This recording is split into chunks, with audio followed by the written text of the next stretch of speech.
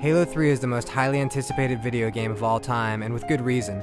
Bungie Studios really raised the stakes with Halo 1 and Halo 2, and a lot of people have been wondering how they're going to fare on the next generation and whether or not they're going to be able to deliver on all of the promises they've made. Well, guess what? They do deliver. Halo 3 is friggin' awesome.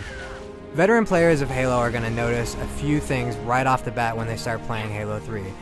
Bungie decided to create a game that would service both casual fans and their hardcore fans who have really become experts at Halo, and to that end, they've made normal and easy mode actually easier than they've ever been, and heroic and legendary are slightly more difficult when you're playing alone. So if you've beaten the first two Halo games and you start on normal, you're going to miss out on a lot of stuff. There won't be turret placed in certain areas, there won't be a lot of troop reinforcements, the AI is going to be a lot more dumbed down than it usually would be, and the enemies aren't going to use as much equipment either, and equipment is one of the cool new things that they've added this year, and it's really great to see those enemies on heroic and legendary level actually throwing down like a bubble shield to protect themselves, or using a flare to blind you.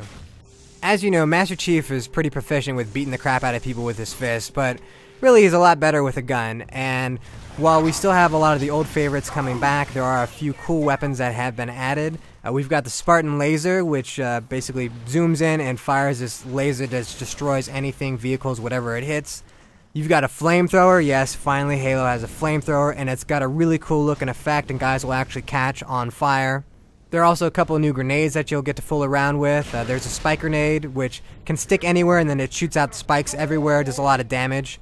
Dual wielding, which was added for Halo 2, is back again in Halo 3, but it's a lot less prominent, and that's because the battle rifle is actually the most efficient weapon in the game, and that's of course something that you can't dual wield. One of the other big improvements is actually to the energy swords, which in Halo 2 the whole idea was just to lock onto a guy and you just instant kill.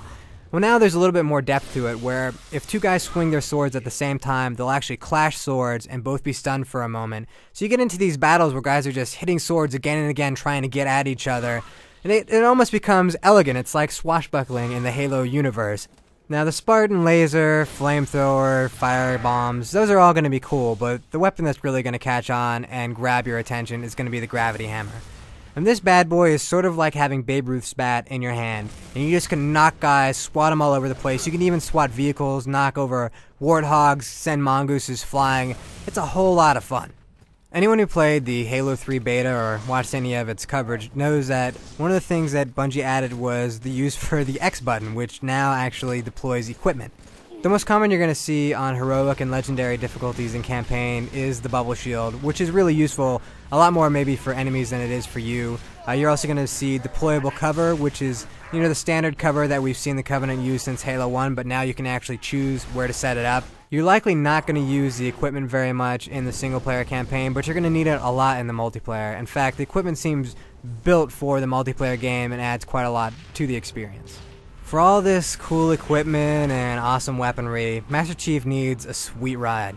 All your old favorites are back, but the cool new addition is the Brute Chopper. And you're going to love the Brute Chopper because this thing tears everything else up. It's probably the best vehicle in the entire game. The real meat of Halo 3 is the multiplayer. In fact, the campaign is sort of a side attraction compared to the depth that you're going to get playing with other people online. So there are 11 maps this time in Halo 3. And they're all actually pretty good. There's Sandtrap, which is this really cool big open desert map where you're actually going to get to ride in these elephants, which are just giant troop carriers. There's Isolation, which is a nice two-tone map where on the top it's all grassy and serene, and down below it's gritty and dirty tunnels with these bunkers that have these little gun slots that if you're really talented you can throw a grenade through. And there are several maps that are going to be awesome simply because they feature the man cannon. Those are maps such as Valhalla and Narrows. The matchmaking features that Bungie had implemented for Halo 2 are pretty much the same stuff that you're going to see in Halo 3. They worked pretty well, but there are more varieties to the game modes, and one of the modes that they've added is called Infection, which I think people are just going to have a blast with. The real customization is going to come with the Forge, which is just this awesome in-depth level editor.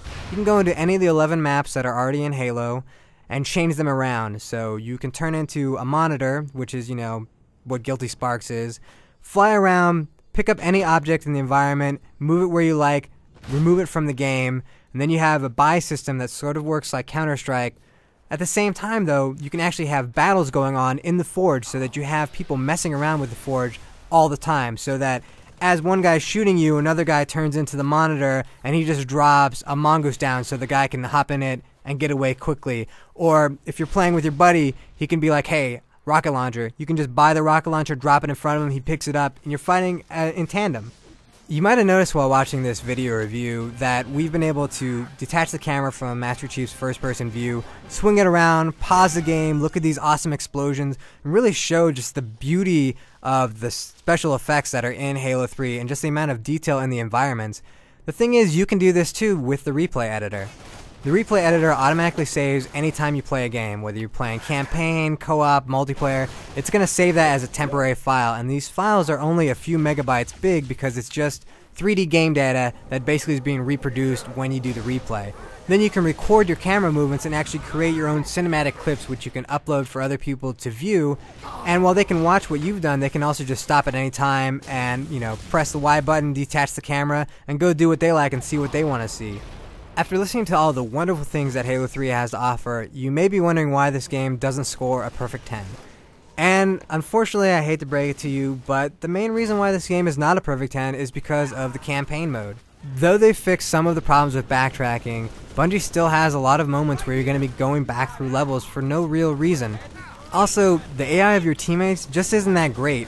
When you're playing single player, you'll have the Arbiter often as your co-op buddy just sort of being run by the AI. He's an astard. He'll just be staring at walls sometimes, he won't shoot, he dies a lot. I'll tell you what, those Covenant guys, they like to get shot in the face quite often. He'll be dead most of the time. He's really pretty much useless, and there's no point in having an AI controlled character with an arrow over him letting you know he's your AI buddy, unless he's actually going to be competent. This is like playing with your 4-year-old sister who's blind.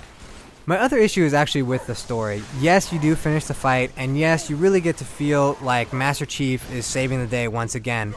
But Bungie actually raised a lot of interesting points and some interesting issues with the Elite and sort of that religious battle that was going on within them, and that's completely abandoned.